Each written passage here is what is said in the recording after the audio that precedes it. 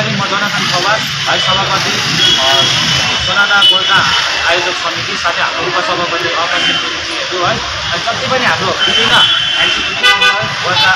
सोनादा गोर्खा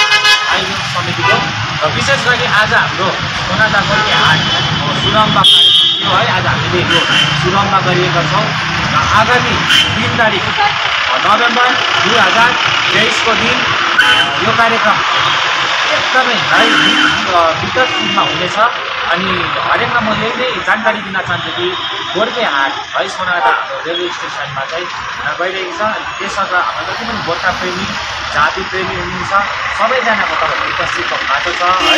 यसमा विभिन्न गोर्खे जति पनि सरसामानहरूदेखिको लिएर है गोर्खे खानेकुराहरूदेखिको लिएर सबै कुराहरू चाहिँ यहाँ प्रस्तुत गरेको हुन्छ। अनि त्यसमा चाहिँ तपाईँहरू सबैजना चाहिँ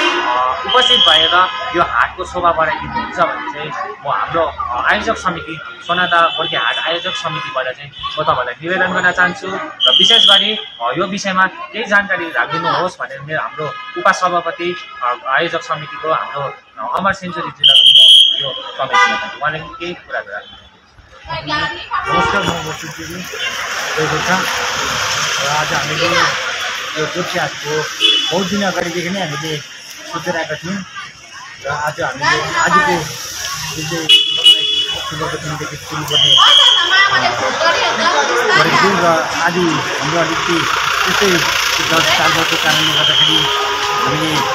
सुरुवात आजको दिन एउटा सुरुवातमा चाहिँ सबैजना भेला गरेर रेलवे स्टेसनको अगाडि सबैजना भेला भएको छौँ।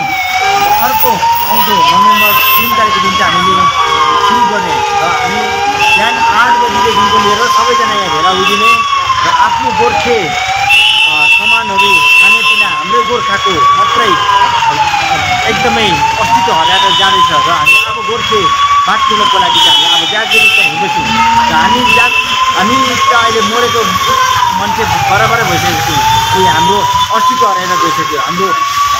सब कुछ नै हराएर गइसकेको छ र त्यसले गर्दाखेरि अब हामी जे जसरी हुन्छ अहिले त ठुलो कुरो हुँदैन होला, पछि हामी अझै सजाउने काम गर्छौँ र अहिले त भर्खर हामीले अब सुरु गर्नु लागेको छौँ र अब अझै कसरी हुन्छ हाम्रो जति पनि गोर्खे सरसामानहरू छ गोर्खाले चलाउने कुरोहरू काठको चिजहरू कतिवटा कुरोहरू ठेकीदेखि लिएर हामीले अनेक कुरो नै हामीले बन्दोबस्त गरिसकेका छौँ। हाम्रो लोधुमा रिम्बिकदेखि पनि हाम्रो भाइहरू आएर गरिदिनु भएको छ। मादल बाजाहरू सबै कुरो नै हामीले बिक्री गर्नुलाई भाँडाकुँडा पनि हाम्रो गोर्खे भाँडाकुँडाहरू नै हामीले यहाँ राखेछौँ। त्यसले गर्दाखेरि हामी अब यो चौबन्दी चौरो दौरा सुरुवाल ढाका टोपी नबिके पनि हामी सजाउने चाहिँ छौँ।